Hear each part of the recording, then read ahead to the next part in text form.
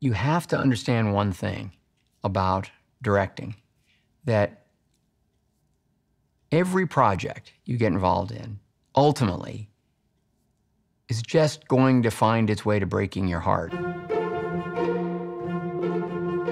They say there are only 7 stories. I think there might only be one story.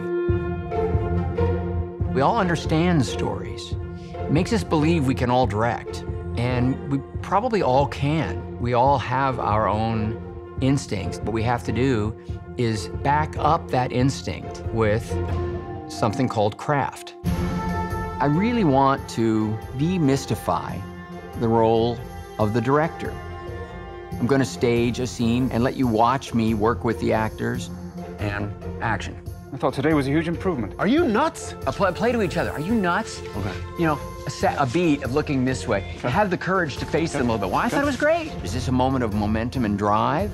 Or is this the conclusion of something? You know all these things intuitively, but as a director, you have to move beyond your intuition. There is no more powerful tool than a great actor making a strong performance choice.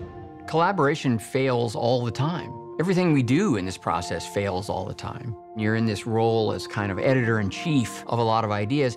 That alone will never really make the movie work. We all want the same thing: a great moment, a great scene, a great movie. This is what it takes, right? Ultimately, you are the storyteller. And at the end of the day, it doesn't matter how big your crew is, it doesn't matter how much money you have to spend, it's what you're capturing inside the frame lines that's gonna have this impact on the audience or not. Go out, find a story you love, and tell it. Very good work. I'm Ron Howard, and this is my MasterClass.